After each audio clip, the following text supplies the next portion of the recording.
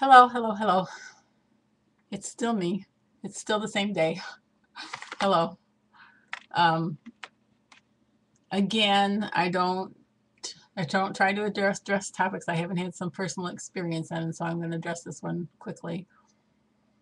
Um, I had been taking not over the counter. I had been taking a prescription antibiotic and was off of it for a few days and had a reason I went back on it.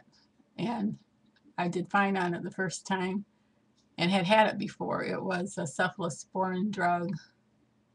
I'm going to forget the name right now. Uh, Cefzil, I guess it was Cefzil. I think it was Cefzil, cephalosporin drug. No, it wasn't Cefzil. Was it? It'll come back to me. It was a cephalosporin drug that I had been taking and stopped for a few days and then started taking it again and had a severe allergic reaction. I'm not going to tell you exactly what happened, but I started itching in several different places and my ears were burning and like my chest itched quite a lot and my ears were burning. I was having itching and burning in lots of places and just not digging my fingernails into my skin, but constantly itching. And so I quickly took a dose of liquid Benadryl and headed over to the clinic in town, and they gave me prednisone, cortisone type drug. At any rate, it's if you have liquid Benadryl, diphenhydramine or whatever it is, you have to look at the active ingredient. If you look at the active ingredient on it and then you want to buy the store brand, just check the active ingredient on the store brand to make sure that's what you've got, that it's liquid Benadryl, that it's the same thing. I think it's diphenhydramine, D-Y-P-H-E-N, hydramine, H-Y-D-R-A-M-I-N-E, I think. I'm too lazy to get up and look. I'm sorry, I think I have a bottle someplace, but that is one of the first things that I would put into storage after food and water because in an emergency, it could be possibly life-saving. Now, if you have a child that's got a severe allergy to something like peanut butter, you probably have an EpiPen.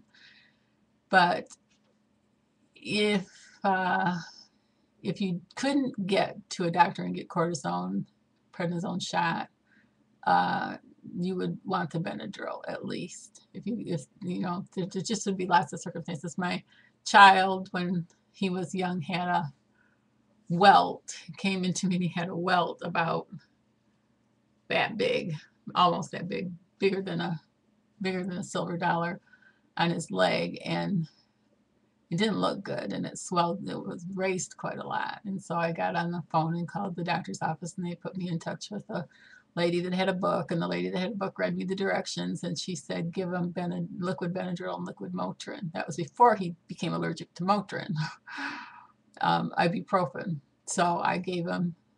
I had already given him. I had already given him. I'm going to get all twisted here. I already given him the liquid Benadryl, and I'd already given him the liquid Motrin. So when I called and talked to the lady that answered the doctor's telephone service thing, she said it probably is a spider bite. And I said, yeah, that's what I figured. It was probably a spider bite. And she said, give him liquid Benadryl and ibuprofen, liquid Advil or Motrin, or both ibuprofen. And so I had already done that. And she said, if it gets any worse or this or this or this happens, call us back and we'll, have you come in. So I'm not a medical person and I don't pretend to be, but they're over the counter items. And if you have children and they're not allergic to the ibuprofen, I would always keep, even if you don't have kids, I would always keep liquid Benadryl. I say liquid Benadryl, you could use the pills, but I would say liquid Benadryl because I think it would hit your system quicker and soak into the wall of your stomach quicker and get to your bloodstream a little quicker. But again, I'm not a medical person, so I don't know for sure, but I would prefer the liquid, and you can get it down a child's throat easier. That's all I have to say. I think that's it. And you still probably are going to want to go to the doctor and get the cortisone shot if you have an allergic drug reaction. Again, I need to say, check with your medical professional and don't follow my advice because I'm here, but it's an over-the-counter thing. You can make your own choice about doing that, or you can check with your medical professional. But I would not do this in place of seeing somebody if I had an allergic response. I did both.